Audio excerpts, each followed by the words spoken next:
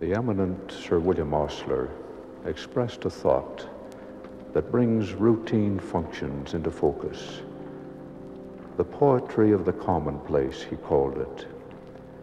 Nothing will sustain you more potently, he said, than the power to recognize in your humdrum routine the true poetry of life, the poetry of the commonplace, of the ordinary man, of the plain, toil-worn woman, with their love and their joys, their sorrows and their grief.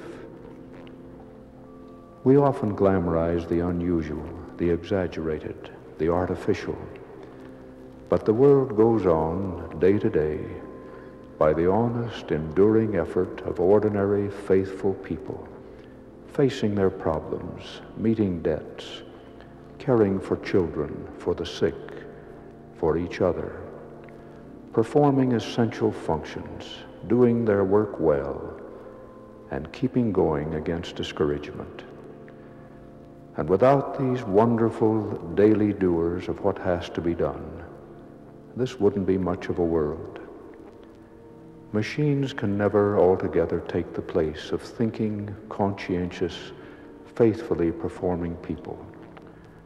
Glamour and leisure can never take the place of the solid work of the world, of doing what needs to be done today. If you do your work with complete faithfulness, said Phillips Brooks, you are making just as genuine a contribution to the universal good as is the most brilliant worker.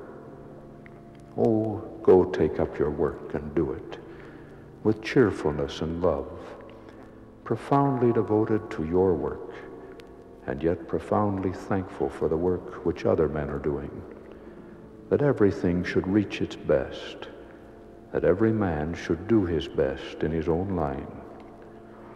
To know what has to be done, and then to do it, is not only essential, but often heroic in its own way.